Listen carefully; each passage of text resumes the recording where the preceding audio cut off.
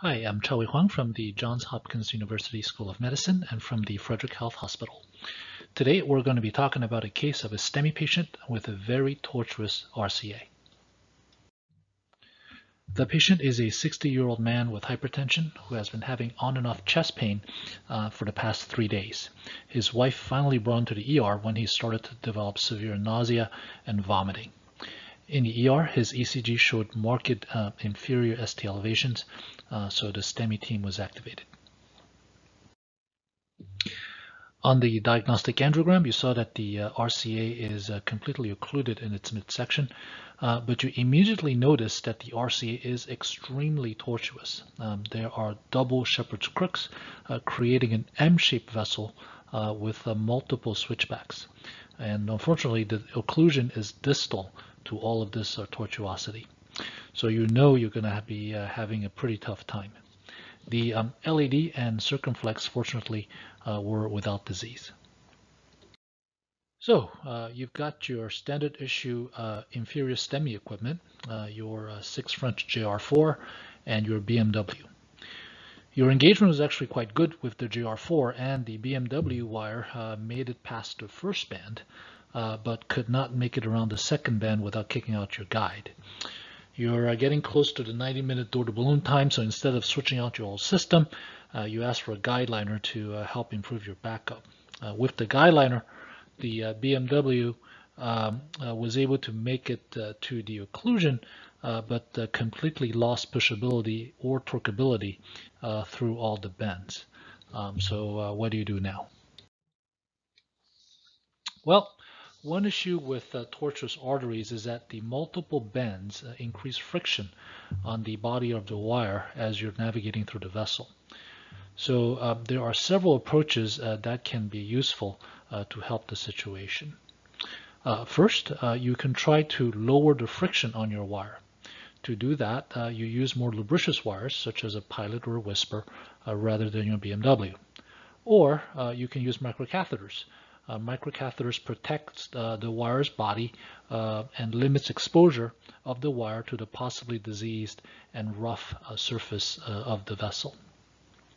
Second, you can change the tip of your wire. Sometimes a J-tip is useful for pushing through tortuous segments by limiting side branch engagement. Soft tip wires are useful for this as well. Third, again, you can take advantage of a microcatheter to slowly inch your way forward. The microcatheter will improve your pushability and, importantly, also allow you to repeatedly adapt and change the tip of your wire without losing ground.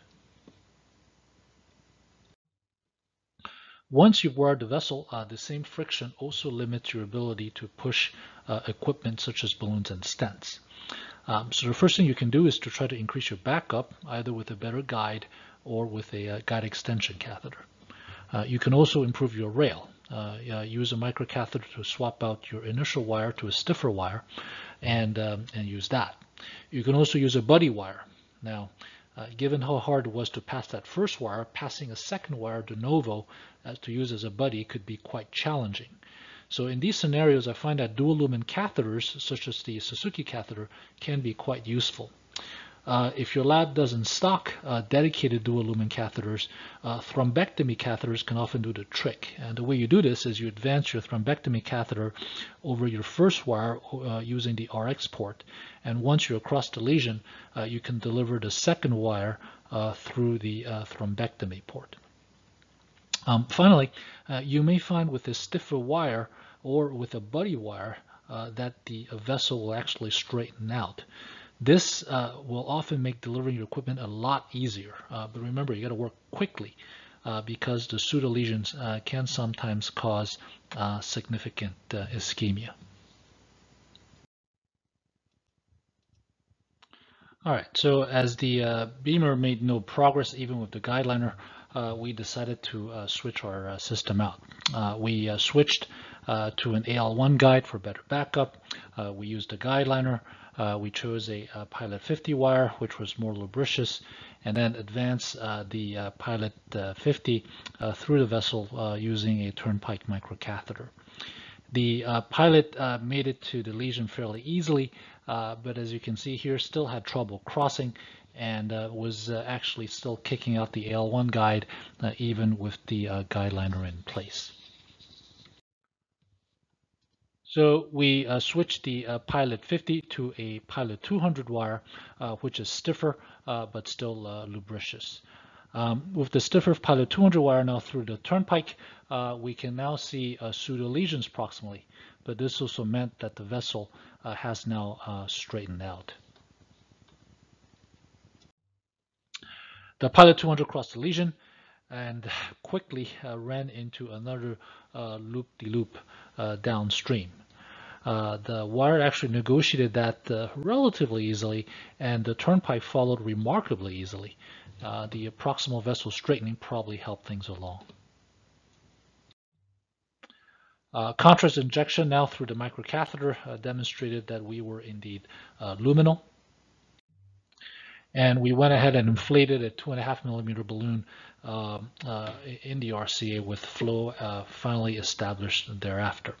Here we can clearly see pseudolesions from the wiring straightening in the proximal RCA, along with a segment of severe disease in the mid RCA. Wire straightening of the vessel made delivery of the long stents relatively straightforward. Again, intentional wire straightening is actually a useful technique for delivering equipment in a tortuous vessel, but with the pseudolesions potentially causing ischemia, you do have to work quickly. And we had a satisfactory final angiographic result after stenting with 3.0 millimeter drug-eluting stents. Now, remember that it's important to do intravascular imaging in these cases to make sure that you have not injured the segment with pseudolesions. In this case, we did OCT. The pseudolesion segment was fine, and the stent was well expanded and well opposed, although there was a distal step down. The patient did fine. He only had mild left ventricular dysfunction with mild inferior hypokinesis, and he was discharged home on hospital day 2. All right, take-home messages. Tortuous vessels will make your life difficult, especially in STEMIs when you have to work quickly. The increase in friction will limit your ability to torque your wire and pass your equipment.